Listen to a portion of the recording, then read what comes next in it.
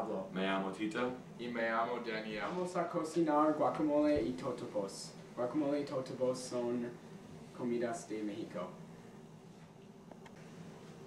Los mexicanos comen estas comidas para almuerzo y cena. Para los totopos vamos a necesitar un paquete de tortillas de maíz, aceite de verduras y sal. Primero se cepillan las tortillas con el aceite de verduras. Daniel, se cepillas y no pongas en tu boca. Sí. Segundo, se cortan las tortillas en triángulos. Tito, cortanlas. No cortes tus dedos.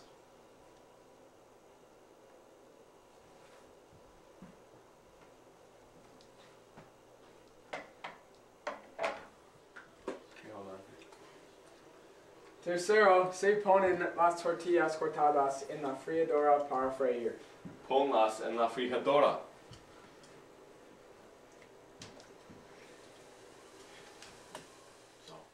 Se pone un poco sal. Eres tonto, no pongas pimienta, pon la sal. Se enfríe completamente. No comerlas todavía. Espera hasta que se enfríe.